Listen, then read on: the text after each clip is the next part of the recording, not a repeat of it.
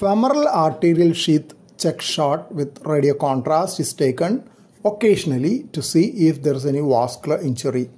Often it is done at the end of the procedure before pulling out the sheath if there is a doubt of vascular injury.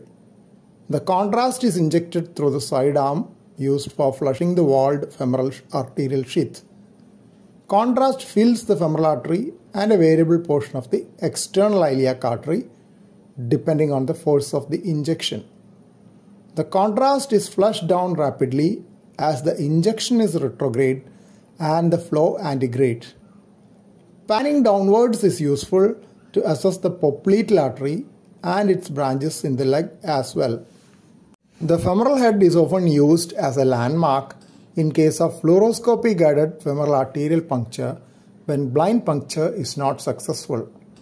The bulbous portion of the proximal end of the femoral sheath has a valve which prevents backflow while facilitating rapid catheter exchanges. The introduction of the valved sheaths had decreased the propensity for femoral arterial injury and backbleed in the earlier era of catheterisation when catheter exchanges were over a guide wire alone. Sidearm is useful to check the pressure within the lumen of the artery as well. This is sometimes done when there is a doubt whether the tip is perfectly within the lumen of the femoral artery or in a false lumen. The femoral artery becomes the external iliac artery above the inguinal ligament. Care should be taken not to puncture above the inguinal ligament as a hematoma which may occur in that location will be an extraperitoneal intra-abdominal hematoma which is more difficult to drain.